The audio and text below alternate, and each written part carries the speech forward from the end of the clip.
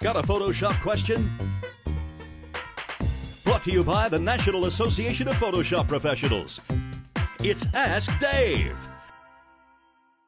Mike Ring asked a good question. That is, I heard there's a way to improve skies using a layer style. How do you do that? Well, this is actually a technique that I show in my seminar tour, and it involves a couple things. First of all, I'm going to hit D for default to make sure my foreground color is black. Now I need to use, in order to be able to use layer styles on the background, I have to unlock the background layer. So Option or Alt, double click, now the background layer is unlocked. I'm going to use a layer style called Gradient Overlay. And in here, I want to choose black to transparent.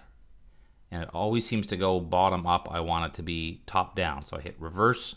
You can see we've got this black turning into transparent. And I can adjust accordingly here. Kind of see what I'm getting.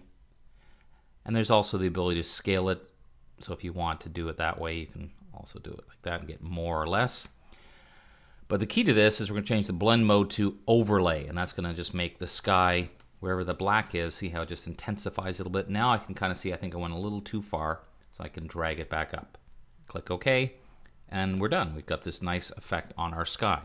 But the real trick to this, I think, or the thing that makes this such a useful method, is now we go to our Styles panel and add a new style and call it Sky Overlay or something like that.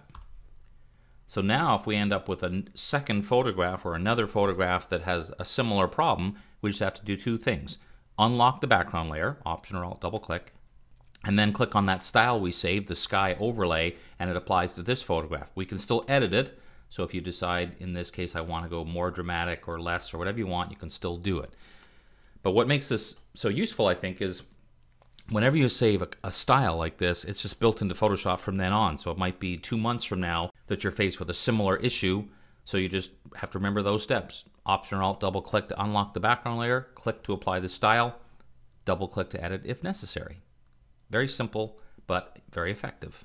Ask your short Photoshop question using the contact form here at Kelby TV or through Twitter at Dave Cross.